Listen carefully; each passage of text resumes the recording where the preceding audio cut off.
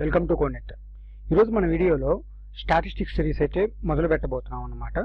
So దానికోసం ఒక syllabus type video చేస్తున్నాం. అండ్ ఈ వీడియోలో మనం తెలుసుకోబోతున్నాం స్టాటిస్టిక్స్ ఒక ఇంపార్టెంట్ ఏంటి, అసలు స్టాటిస్టిక్స్ ఎందుకు నేర్చుకోవాలి డేటా సైన్స్లో, లైక్ ఒక బేసిక్ ఇన్ఫర్మేషన్ అయితే మీకు ఇస్తా. అండ్ ఈ సిరీస్ ఎలా జరగబోతుందంటే, ఒక వీడియోనేమో స్టాటిస్టిక్స్ గురించి ఉంటుంది, లైక్ ప్రాక్టికల్గా ఉంటుంది. అండ్ లైక్ ఇలా అనుకోండి, ఒక వీడియో ప్రాక్టికల్గా ఉందనుకోండి. అండ్ సెకండ్ వీడియో ఎలా ఉంటుందంటే మొత్తం ఫస్ట్ది థియరిటికల్గా ఉంటుంది. అండ్ సెకండ్ది ఏంటంటే ప్రాక్టికల్గా ఉంటుంది అనమాట. మీకు ఫస్ట్ థియరిటికల్గా చూపించి తర్వాత ప్రాక్టికల్గా చూపిస్తాం. ఎందుకంటే మనం లైక్ మీరు చాలా వీడియోస్లో చూసుంటారు, ఎలా అంటే స్టాట్స్ గురించి చెప్తున్నారు, డేటా సైన్స్లో ఎక్కడ అప్లై చేయాలో చెప్పట్లేదు. Where we need to apply the statistics in data science. Okay, so అదొక్కటి మనం ల్యాక్ అయిపోతున్నాం అనమాట. సో అది మనం ఏం చేయాలి, ఎక్కడ అప్లై చేయాలో కూడా మనం ప్రాక్టికల్గా చూస్తే కనుక చాలా బాగా అర్థమవుతుంది. ఓకే, సో అందుకని చెప్పి మన సిరీస్లో స్టాటిస్టిక్స్ లైక్ బేసిక్ నుంచి చెప్తాం మనం. సో ఎలా ఉంటుందంటే థియరిటికల్గా ఉంటుంది, అండ్ దెన్ ప్రాక్టికల్ వీడియో కూడా ఉంటుంది, అండ్ వన్ ఆఫ్టర్ వన్ అలా వస్తాయి అన్నమాట. సో ఫస్ట్ స్టాటిస్టిక్స్ గురించి తెలుసుకోవాలంటే అసలు ఎందుకు important, why statistics is important, ఎందుకు అసలు ప్రతి ఒక్కరు స్టాటిస్టిక్స్ డేటా సైన్స్ స్టార్ట్ చేసామంటే ఎక్కువ మంది మీకు ప్రోగ్రామింగ్ లాంగ్వేజ్ అది ఇది అని చెప్తారు, కానీ నేను చెప్తున్నా 100% ప్రోగ్రామింగ్ లాంగ్వేజ్ కన్నా స్టాటిస్టిక్స్ ఓకే ప్రాబబిలిటీ అనేది చాలా చాలా ఇంపార్టెంట్ రోల్ ప్లే చేస్తాయి.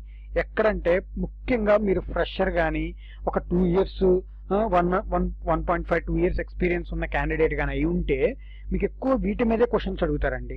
ఓకే, ఇంకా ఏవో లేకుండా మీకు ఎక్స్పీరియన్స్ పెరిగేకుంది పెద్ద పెద్ద ప్రాజెక్ట్స్లో రియల్ టైం మీద డిప్లాయ్మెంట్స్ మీద దీని మీద వర్క్ చేస్తుంటారు కాబట్టి సో వాళ్ళు కాన్సన్ట్రేట్ చేయరు అనమాట దేని మీద, ఈ స్టాటిస్టిక్స్ మీద కానీ లేకపోతే ఇట్లా చిన్న బేసిక్స్ వాటి మీద అయితే కాన్సన్ట్రేట్ చేయరు. బట్ ఫ్రెషర్ 1-2 ఎక్స్పీరియన్స్ వాళ్ళు అయితే ఈ 2 years దాకా అయితే ఎక్స్పీరియన్స్ ఎవరికైతే ఉంటుందో వాళ్ళకైతే పక్కా కాన్సన్ట్రేట్ చేస్తారు స్టాటిస్టిక్స్ మీద. సో అందుకని చెప్పి చాలా ఇంపార్టెంట్. అండ్ స్టాటిస్టిక్స్ ఏంటంటే ప్రతి ఒక్క దాంట్లో యూజ్ చేస్తారు అనమాట. ఎలాగా, ఇప్పుడు సపోజ్ మీకు ఒక డేటా ఉందనుకోండి, ఒక ఎగ్జాంపుల్ చెప్తా వినండి.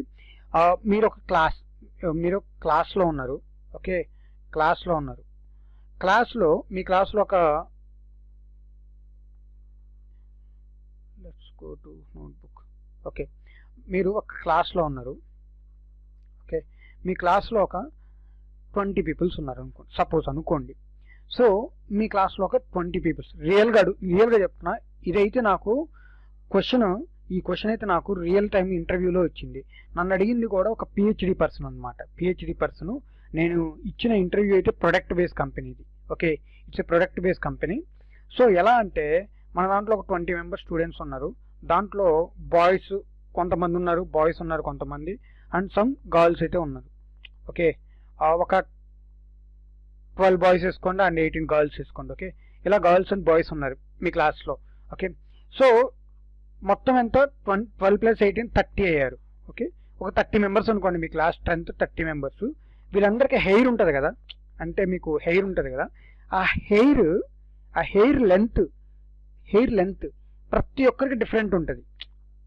ఇక్కడున్న బాయ్స్కి గర్ల్స్కి డిఫరెంట్ ఉంటుంది. మనం ఏం చేయాలంటే ఈ హెయిర్ లెంత్ అందరి దాంట్లో యావరేజ్ ఎంత ఉంది. ఓకే, యావరేజ్ ఎంత ఉంది, and what will be the distribution of the hair in your class, దాని యొక్క డిస్ట్రిబ్యూషన్ ఎలా ఉంటుంది. అండ్ యావరేజ్గా బాయ్స్ ఒక హెయిర్ ఎక్కువ పొడవు ఉందా, గర్ల్స్ ఒక హెయిర్ ఎక్కువ పొడవు ఉందా. ఓకే, చూసారు కదా ఇక్కడ ఎన్ని క్వశ్చన్స్ రైజ్ చేస్తున్నారు. లైక్ ఓకే, యావరేజ్ ఒక రేషియో చెప్పమంటారు మిమ్మల్ని, ఎలాగా బాయ్స్ హెయిర్తో పోల్చుకుంటే గర్ల్స్ ఒక హెయిర్ ఒక రేషియో ఎంత ఉండొచ్చు. Okay, so they are lot of questions right. And ఎప్పుడైతే మీరు ఒక డిస్ట్రిబ్యూషన్ అయితే ఫామ్ చేశారో దాంట్లో డిఫరెంట్ మీడియన్ మోడ్, లైక్ ఈ సెంట్రల్ టెండెన్సీ అనేవి, ఈ యొక్క సెంట్రల్ టెండెన్సీ ఎక్కడెక్కడ పాయింట్ అయి ఉన్నాయి, స్క్యూనెస్ ఎలా ఉంది. ఓకే, స్క్యూనెస్ ఎలా ఉంది. సో ఇలాంటి there lot of questions on one like నేను ఒక్కటే క్రియేట్ చేసిన దాని మీద సబ్ క్వశ్చన్స్ ఎన్ని వచ్చినాయో చూడండి. ఓకే, లైక్ దిస్ ఇలాగే అడుగుతారన్నమాట మీ ఇంటర్వ్యూస్లో. సో ఇదైతే చాలా ఇంపార్టెంట్. ఓకే, స్టాటిస్టిక్స్లో మళ్ళా స్టాటిస్టిక్స్ను ఉపయోగించే డేటా గురించి మొత్తం కనుక్కుంటాం. ఎలాగా డెస్క్రిప్టివ్ స్టాటిస్టిక్స్ అని ఉంటుంది. ఓకే, డెస్క్రిప్టివ్ స్టాటిస్టిక్స్ ఇదేంటంటే ఇక్కడ మీరు ఫస్ట్ 5 words చూసి చెప్పొచ్చు డెస్క్రిప్టివ్ అని. డెస్క్రిప్టివ్ అంటే describing the data. Okay, describing the data. డేటాని డిస్క్రైబ్ చేయటం అంటే మీరు డేటాలో ఉన్న ఇన్సైట్స్ అన్ని చెప్పడానికి ట్రై చేస్తున్నారనమాట.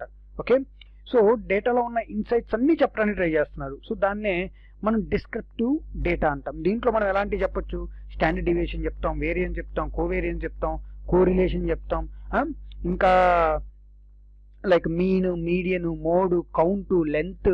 ఓకే, ఇంకా percentiles like 25th 75th percentile, 15th percentile and అవుట్లైర్స్ కనుక్కోవటం కానీ ఎవ్రీథింగ్ డిస్క్రిప్టివ్ స్టాటిస్టిక్స్లో చెప్పేస్తాం అనమాట. ఎంత డిస్క్రిప్టివ్ స్టాటిస్టిక్స్లో అయితే చెప్పేస్తాం. ఇప్పుడు ఇన్ఫరెన్షియల్ స్టాటిస్టిక్స్ అని ఉంటుంది. Next inferential stats. Okay, inferential stats ఉంటుంది. ఇన్ఫరెన్షియల్ స్టాట్స్కి వచ్చేలోపు మీకు డేటా యొక్క కంక్లూజన్స్ ఇచ్చిద్ది అనమాట. సపోజ్ మీరు ఇన్ఫరెన్షియల్ స్టాట్స్ తీసుకున్నారనుకోండి, ఇదేం చేసిద్దంటే డేటా కంక్లూజన్స్ ఇచ్చిద్ది. నేను వీటి గురించి ఇంకా డెప్త్గా ఎక్స్ప్లెయిన్ చేస్తా. ఓకే, మీరు టెన్షన్ పడకండి ఫస్ట్లోని వర్డ్స్ వినేసి. This is a just basic information. Data యొక్క కంక్లూజన్ ఇచ్చేసిద్ది. సపోజ్ మీ దగ్గర large amount of data set ఉంది, చాలా పెద్ద డేటా సెట్ ఇది. ఈ డేటా సెట్లో ఒక 10 lakh రోస్ ఉన్నాయి. ఓకే, 10 lakh రోస్ ఉన్నాయి. రోస్ అంటే ఇటు ఉంటాయి. ఓకే, ఇట్లా ఈ సీరియల్ నెంబర్స్ రోస్, ఇవి కాలమ్స్ అనమాట. సో 10 lakh రోస్ ఉన్నాయి. కానీ మీకు డేటా మొత్తం ఉపయోగపడదు. ఈ ప్రపంచంలో ఎక్కడ డేటా మొత్తం ఉపయోగపడదు. సో ఒక వీడియోలో డేటా గురించి కూడా మాట్లాడుకుందాం ఎలా అయింది అని. సో డేటా మొత్తం అయితే ఉపయోగపడదు. సో వీటిలో ఉపయోగపడిన డేటానే తీసుకోవాలంటే మనం ఎలా తీసుకుంటాం, ఎలా కనుక్కుంటాం? సో ఆ పాయింట్ ఆఫ్ టైంలోనే మనకు వచ్చేది inferential statistics. Okay, inferential statistics use చేసి మనం ఇవన్నీ కనుక్కుంటాం అన్నమాట. సో మనం దీన్ని బట్టి ఏమర్థమైంది, డిస్క్రైబ్ చేయాలంటేనేమో డిస్క్రిప్టివ్ స్టాటిస్టిక్స్, ఒకవేళ ఇంకా మొత్తం information ఇవ్వాలంటేనేమో inferential statistics. Let's come to the syllabus. మన వీడియోస్ ఎలా ఉంటాయంటే కొన్ని వీడియోస్ ఏమో డిస్క్రిప్టివ్ స్టాటిస్టిక్స్ మీద ఉంటాయి, కొన్ని వీడియోస్ ఏమో ఇన్ఫరెన్షియల్ స్టాటిస్టిక్స్ మీద ఉంటాయి, కొన్ని వీడియోస్ ప్రాబబిలిటీ మీద ఉంటాయి. ఓకే, ఈ 3 కాన్సెప్ట్స్ క్లియర్ అయిపోయిన తర్వాత ఇంకా next regression analysis. Okay, regression analysis I think like probability means నాకు తెలుసు ఎలా అంటే మనకి +2లో కానీ +1లో కానీ అంటే ఇంటర్ ఫస్ట్ ఇయర్ సెకండ్ ఇయర్లో అయితే పక్కా చూసుంటారు ప్రతి ఒక్కరు. ఒకవేళ MBA ఇలాంటి చేసే వాళ్ళకి కూడా తెలుసు. బట్ నాన్ IT నుంచి వస్తారు కదా, like B Pharmacy, like BiPC, B Pharmacy, M Pharmacy ఇలాంటి చేసి డేటా సైన్స్లోకి రావాలనుకుంటారు. లైక్ ఈ బయో ఇంజనీరింగ్ ఏ ఉంటాయి కదా. సో అలాంటి వాళ్ళకి ఒకవేళ ఉండకపోవచ్చేమో, but no problem, we are going to learn from this videos. Okay, so probability గురించి కానీ తర్వాత రిగ్రెషన్ అనాలిసిస్ ఇది డిస్కస్ చేసుకుందాం. దీని తర్వాత Innova testing, F test, tea test, Z test. So వీటి గురించి కూడా డిస్కస్ చేసుకుందాం. లైక్ ప్రతి ఒక్క టెస్టింగ్ అనమాట, టెస్టింగ్స్ మీద ఎన్ని వీడియోస్ అయితే ఉంటాయో, లైక్ ఎన్ని ఒక అల్గరిథమ్స్ అయితే ఉంటాయో వాటిని కూడా డిస్కస్ చేసుకుందాం. తర్వాత బేసియన్ స్టాటిస్టిక్స్ ఒక ఇంట్రడక్షన్ లాంటిది ఇచ్చుకుందాం. తర్వాత హైపోథెసిస్ టెస్టింగ్ చాలా చాలా ఇంపార్టెంట్ క్వశ్చన్. అండ్ నేను చెప్పేటప్పుడు ఒకవేళ మీకు ఈ వీడియోస్ దగ్గర మీరు ఉంటే కనుక నేను చెప్తున్నా 100% కాన్సన్ట్రేషన్ పెట్టాలండి హైపోథెసిస్ టెస్టింగ్ మీద. చాలా ఇంపార్టెంట్, చాలా క్వశ్చన్స్ అడగబోతున్నారు హైపోథెసిస్ టెస్టింగ్ మీద. సో ఈ సిలబస్ అరౌండ్ లైక్ మనం దీంట్లో ప్రతి ఒక్కటి ఎలా అంటే ఒక వీడియో ఎలా ఉంటుంది చెప్పా కదా, ఫస్ట్లోనే థియరోటికల్గా ఉంటుంది, సెకండ్ది ప్రాక్టికల్గా ఉంటుంది. అండ్ ఏంటంటే ఇప్పుడు ప్రెసెంట్ ఈ వీడియో ఒక జస్ట్ బేసిక్ వీడియో కాబట్టి nothing to explain this video. So from next video I will explain everything. Okay, so ethics in data science and machine learning. Okay, ఇవి తర్వాత డీప్ లెర్నింగ్ అంటే వీటి గురించి బేసిక్ చెప్తాం, మరి డెప్త్లో చెప్పాం. ఎందుకంటే there will be machine learning series, deep learning series ఇలా ఉంటాయి కాబట్టి I don't want say in depth. Okay, in this series, ఈ సిరీస్లో చెప్పాను.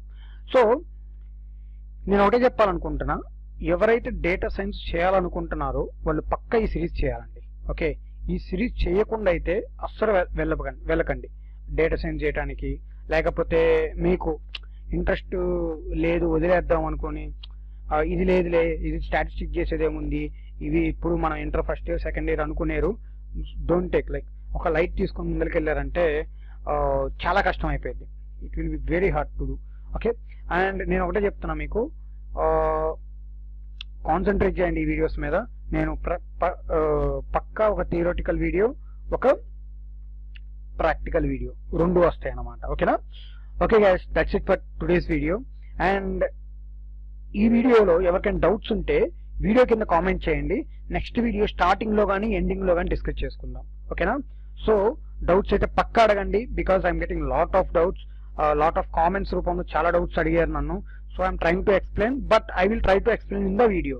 అది ఇంకా చాలా ఈజీగా ఉంటుంది మీకు. అండ్ ఎవరైనా కొత్తగా వచ్చి వినేవాళ్ళు ఉంటే వాళ్ళకు కూడా చాలా ఈజీగా అర్థమైంది. ఓకేనా guys? Okay, that's it for today. Okay, thank you, thanks a lot, have a great day, bye. Video నచ్చితే సబ్స్క్రైబ్ చేసుకోండి అండ్ లైక్ చేయండి, షేర్ చేయండి. Thank you.